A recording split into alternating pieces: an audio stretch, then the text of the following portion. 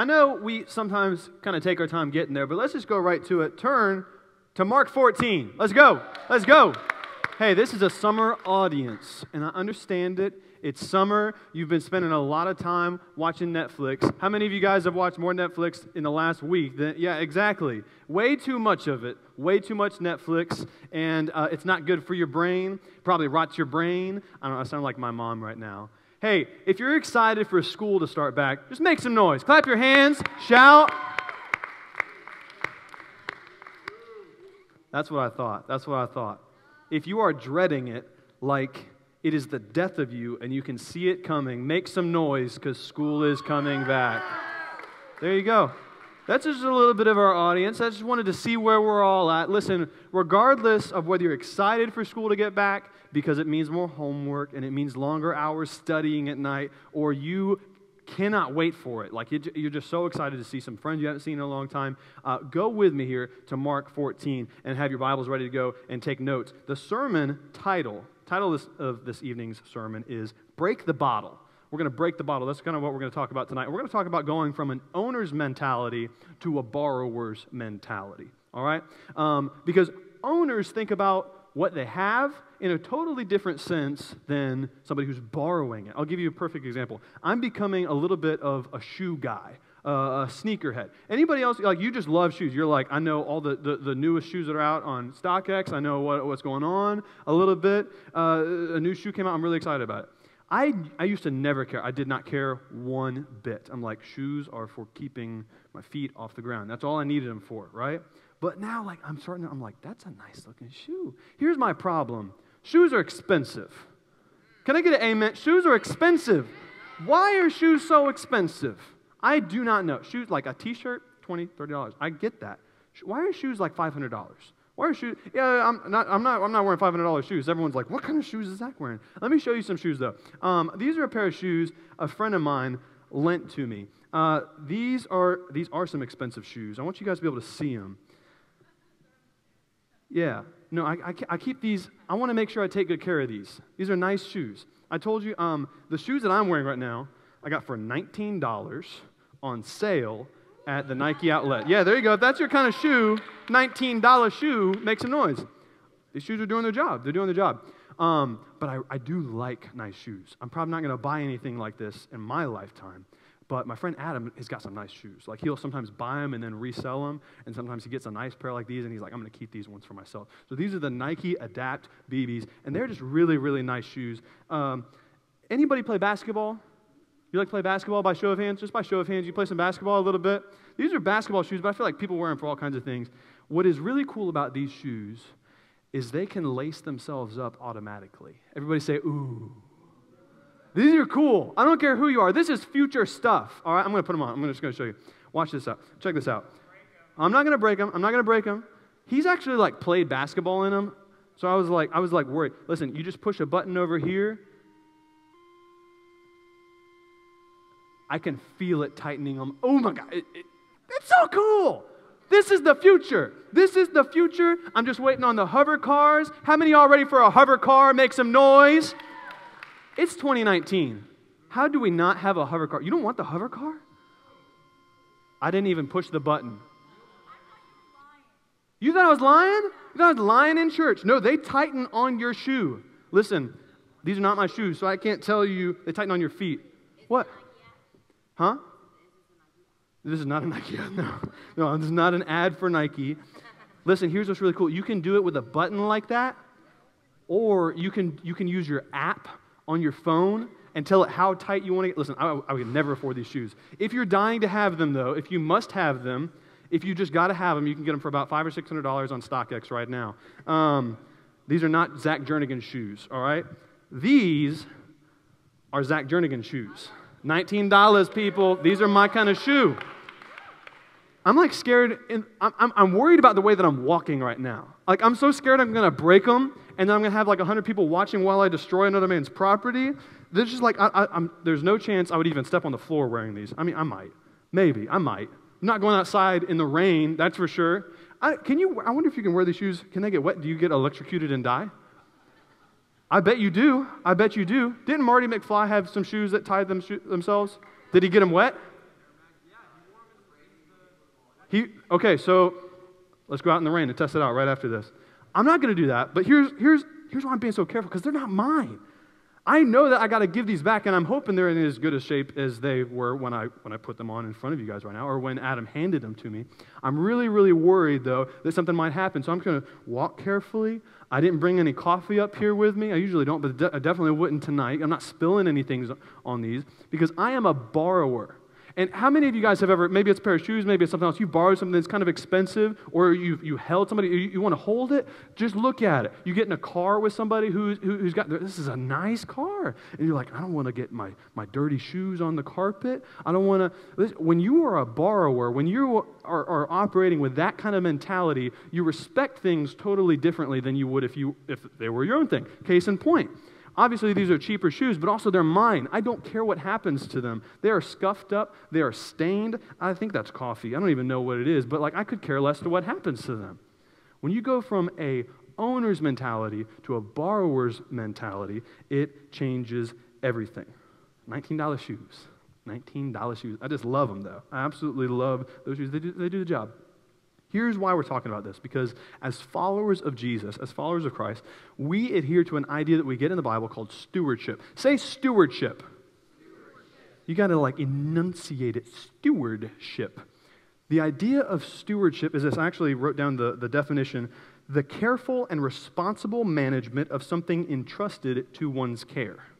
So I'm trying to be careful. I'm trying to be responsible with this pair of shoes because they're not mine. I want to bring them back to Adam tomorrow in as good a shape or better than I found them. I might get a Mr. Clean magic eraser and kind of, I don't know, that might ruin it. It might take the paint off if it's my job. But as followers of Christ, we believe that nothing we have, my wallet, my phone, my car, the house that the apartment that I live in, that's not mine.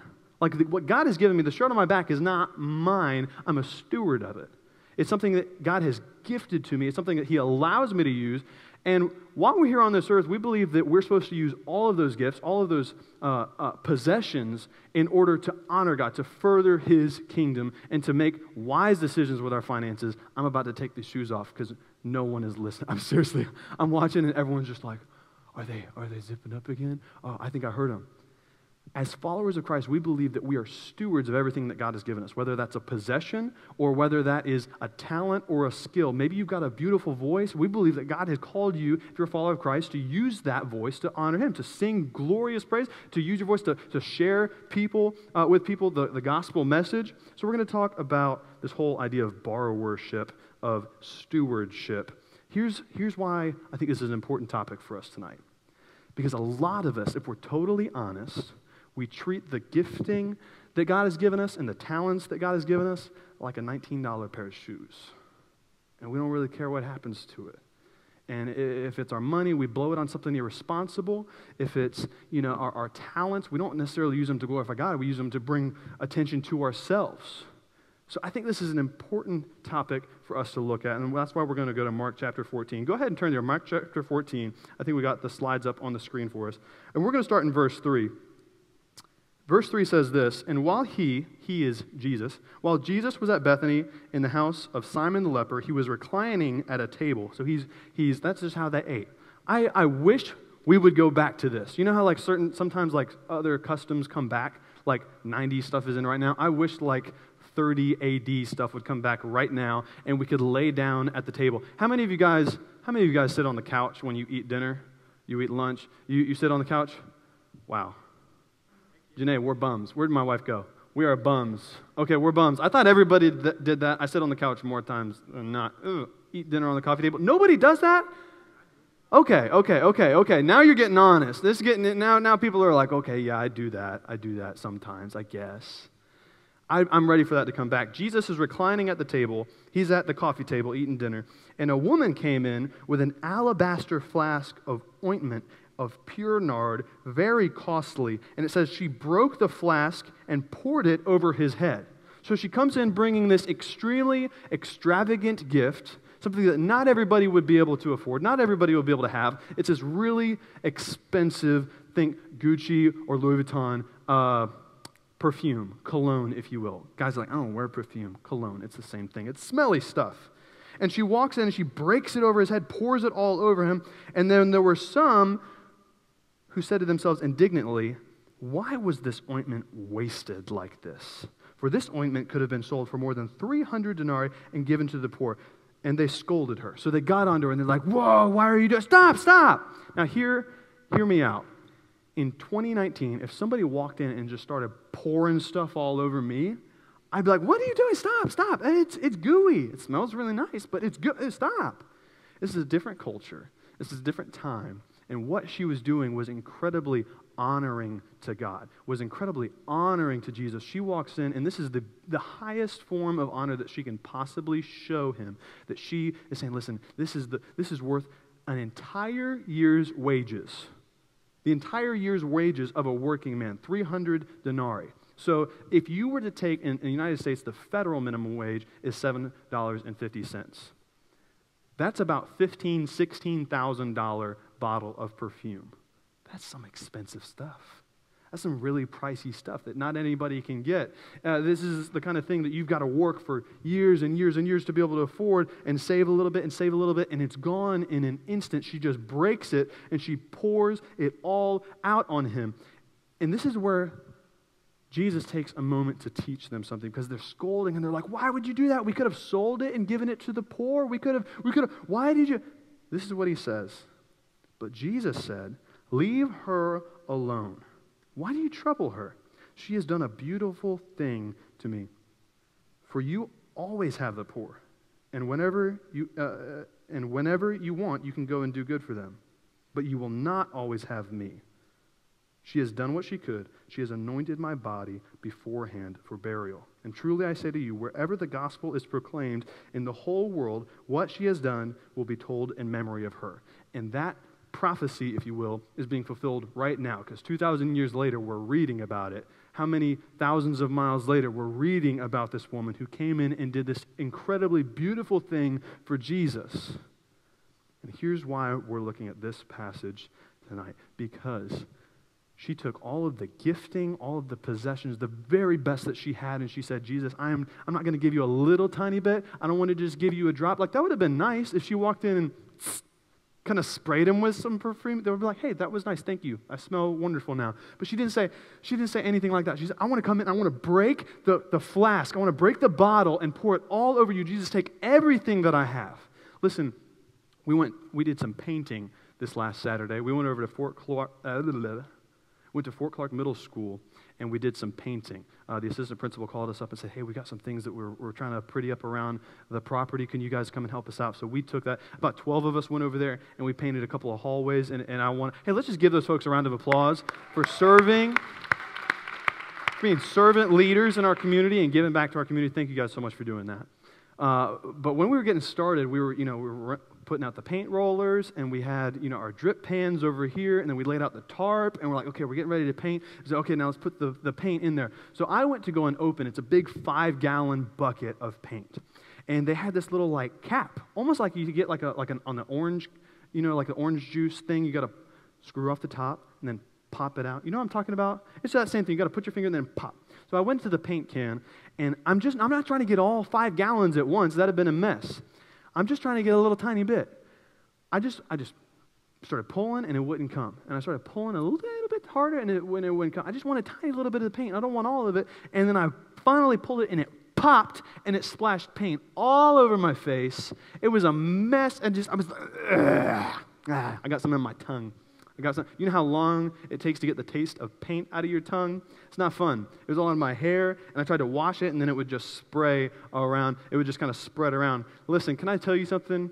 When we try to be stingy with the gifts that God has given us, we end up making a mess. When we try to be stingy with the possessions that God has given us, the finances or the tools or the talents that God has given us, we end up just making a mess and looking kind of stupid. Can I get an amen? We do. There's so many people. Listen, God can use extremely talented people, but he can also use people that haven't got really anything all that special about them.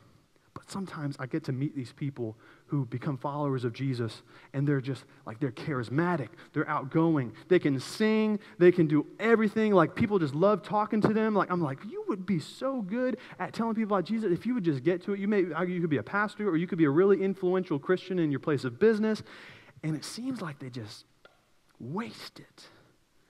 I'm like, why would you do that? You could be so much more effective. Why would you waste the skills and the talents that God has given you? We need to go from a owner's mentality to a borrower's mentality, because God has entrusted these things to us, and when we give them back, we want to give them back in the very best condition that we possibly can. When we're being stingy with what God gives us, we end up making a mess. And I look at this passage, Jesus says, leave her alone. But she runs in here, verse 3, and she broke the flask, poured it over his head. She wasn't stingy because she knew that it already belonged to Jesus. As followers of Christ, you've got to have this ingrained in your mind. You've got to have this nailed down. You've got to know this when it comes to your finances, when it comes to your possessions, when it comes to your calendar. Somebody say amen. When it comes to what you prioritize, where you go, when you go, how much time you spend there, you got to know that all of the time you have in that calendar, it says you got 30, 31 days. Was it April that only got 28 days? February? I've never heard people so offended on the behalf of a month in my life. That's February. Everyone, I'm sorry. Whatever amount of time you've got, 24 hours in a day, that belongs to God. So you got to ask yourself, how am I using this? Am I honoring God with the time that I've been given? How many years do you have on this earth? Am I honoring God with the years that I have? You've got to think through this. These are things that you've got to start. And please think about them at your age. Don't wait till you're my age or even older to really think about these things. She wasn't stingy. She didn't hold anything back because she knew it all belonged to God, because she knew that he was completely deserving of everything that she had. She said, this is the best I got, so I'm giving you everything. And she gets scolded for it. They give her a hard time, but Jesus says, no, this is a beautiful thing that she has done for me. First John, many of you guys will probably know John 3:16. It's a very famous verse. Tebow had it on his, painted on his face. And I think even people who aren't followers of Jesus have come across that passage before. But you may not know 1 John 3:16. This is what it says. By this we know love, that Jesus laid down his life for us, and we ought to lay down our lives for the brothers. This is how we know that Jesus is the real deal. This is how we know that Jesus loves us, because he laid down his life. And so John's telling, listen, in the same way, we've got to go and lay down our lives for our brothers, for our fellow Christians. We've got to take care of one another. That doesn't necessarily mean, although it could mean, we need to literally die in the same way that Jesus did. But in so many other ways, that means saying, listen, whatever it takes, I'm going to give you. If it's the shirt off my back, it's yours. If I can take care of you anyway, I got a spare room. Oh, I don't have a spare room. I got a couch. It's yours. I got a place for you to stay. This is the last bit of food I have, but it's yours. I want to take care of you. We got to lay down our lives for one another. And so many times we think about our involvement in church. We're saying, yeah, I'm laying down my life. I'm involved in church. I come twice a month, maybe 3 times a month sometimes, and I'm really involved in, and I think I give some money. Maybe my parents give. I know I gave some money at VBS. That counts, right? So many of us watch Jesus lay down his life for us, and we think we're even or we're square when we lay down a semi-regular church attendance. God gave us so much more. God broke the bottle and gave us the most precious thing that he had. He sent his one and only son, Jesus, to die on the cross for our sins so that we didn't have to go to hell, so that we could have a relationship with him and go to heaven. Jesus broke the bottle. We got to do the same. We got to emulate. We have to give him the very best that we can. We have to give him the very best time. We have to give him the first block of time and prioritize it. We need a generation that is going to say, God, you own my wallet. God, you own my wallet. You own my finances. If it's about what I'm going to spend my money on, if it's this or that, I want to make sure that I honor you with my finances. Listen, a lot of people don't talk to middle schoolers and high schoolers about money because they're like, well, they don't really have a lot of money anyways. That's a mistake. Because you're thinking in your mind, God doesn't need me to tithe. God doesn't need me to give that 10% back to him. God doesn't need me to do any of those things. I don't really have a lot of money. Listen, God doesn't tell us to tithe because he needs our money. God is not like broke, saying, "Can anybody got $2? Anybody got $3? I'm just dying for a few dollars. If you guys could put some money in the plate for me." That's not our God. God asks us to tithe and rely on him for 10% of our income because he wants us to rely on him. He wants us to trust in him and not trust in ourselves. And so many times we'll think, well, tithing, that's like, I don't have to start giving that money to the church. I don't have to start contributing until I'm like 18. But then when you turn 18, you're like, oh, I don't got to do that until I got like a job. And then you get a job and you think, well, I don't actually got to do that until like I got a job. You know what I mean? Like a salary job. This one's just kind of part-time. Listen, start right now. Please do it. Whatever amount of finances, you do some chores, you got a little part-time thing, you mow some lawns, you get $10 a week, whatever it is, God does not want you to rob him of his tithes. He is not greedy. He's not like, hey, I just need a couple more bucks. I'm dying for this. This isn't about growing the church. This is about your heart. This is about giving God the very best and the first fruit of your heart. And so many of us, we live right in our wallet. We're not living in the world that God has given us. And so many of you are like, no, I'll wait till I'm 18. I'll wait till I get a job. It's going to hit you like a ton of bricks. And at some point, God is going to reveal to you one way or another that you have made something else the Lord of your life and it's not him. We need a generation that's going to say, God, you on my calendar. I know we got church a couple times a week. We got church on Sundays and on Wednesdays. But what about just on a day? How does Monday reflect that you honor God with your time? How does a Tuesday reflect that you are trying to do everything you can to give back to God, to glorify God, to break the bottle? What's the first thing you do when you wake up?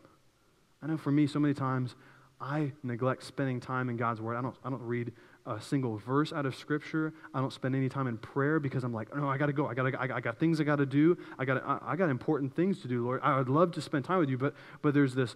I got a task list, and listen, I got to change the oil, or I got to meet up with my friend. Listen, prioritize time with God on a day. Prioritize time with God throughout the week and every single thing that you do. And you're like, does that mean I got to go to church like 7 days a week? No, that's not what it means.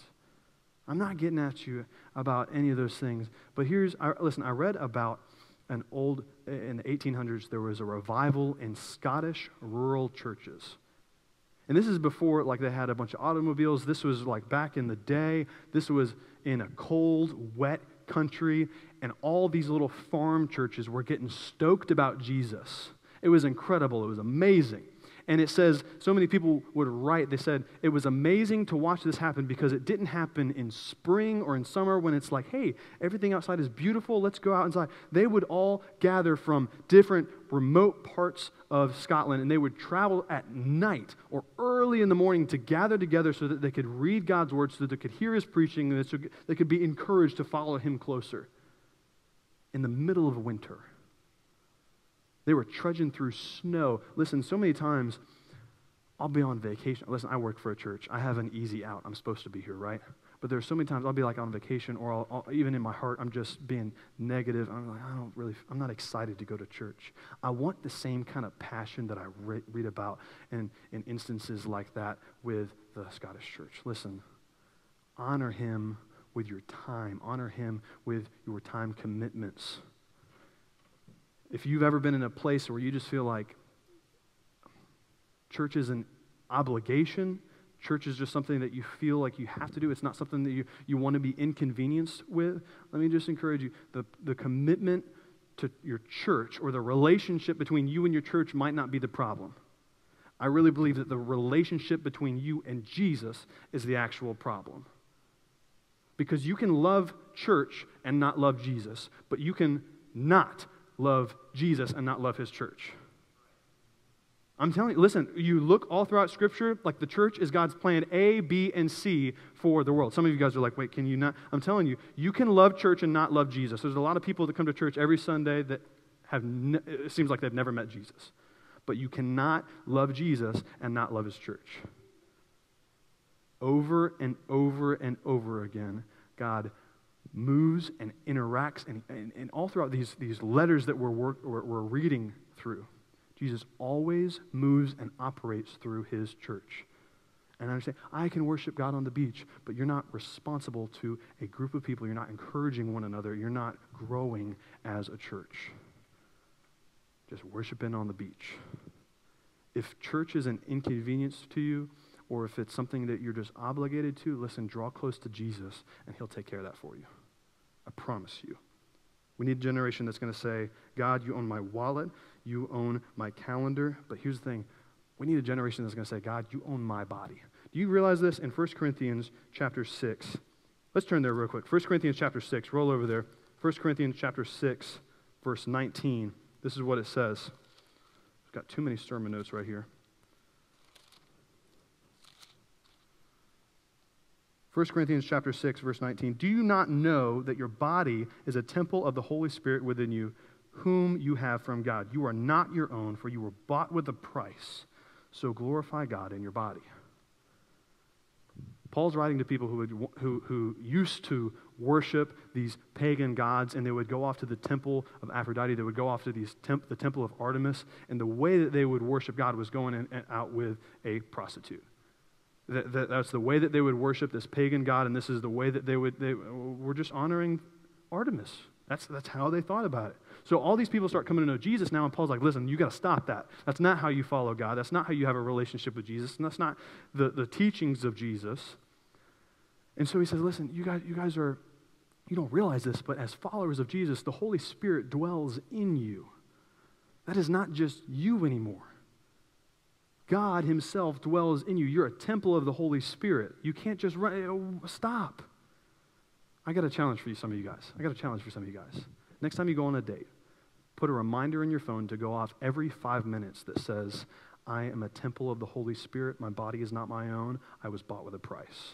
I dare you to try to get fresh while that's going off in your mind. Well, you got the Word of God going around in your mind. You think I'm joking. Honor God with your body, people. Would somebody say amen? You can't do it.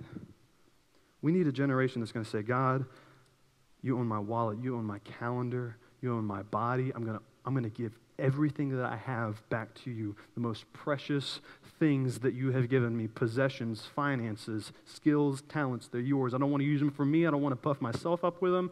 I want to glorify you with them. We need some people who will say, Jesus, I want to break the bottle over you. I want to give you everything. I don't want to hold everything back. I don't hold even a tiny piece back for myself. I want to glorify you because you're worth it and because it's yours anyway. We're going to discuss this in just a minute when we go to our teams. When we go to our teams, and our team leaders, you guys can start making your way back there and grabbing your signs right now.